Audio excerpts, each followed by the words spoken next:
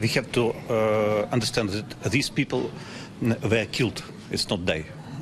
These people, more than 400 people, right now we know about more than 400 people who were killed in Bucha, who were tortured, women were raped, and right now we collect all these crimes, and I think that after that we shall go to the international courts. But if you speak about all Ukrainian occupied territories, we have to tell about not only Bucha, it's Borodyanka, it's Chernigiv region, about Mariupol, and all over in Ukraine we have a big crime from Russia troops on occupied territories.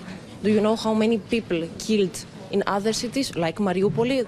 Now it's a big battle in Mariupol, and it's impossible to understand how much people were killed. But we can tell that it's hundreds and hundreds of people were killed in Mariupol. Do you know in other cities maybe the number of the people that are killed till now?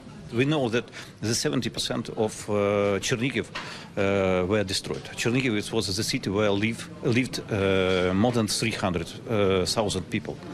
80% of Ahtyrka is destroyed. It's the city where lived approximately 60,000-70,000 people.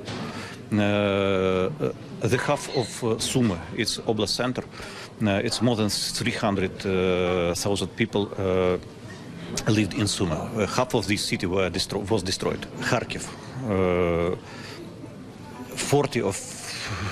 more than 40% of this city is destroyed by Russia bombing, and so on. That is why we can tell that it's a genocide of Ukrainian people, and Bucha is only the top of this iceberg.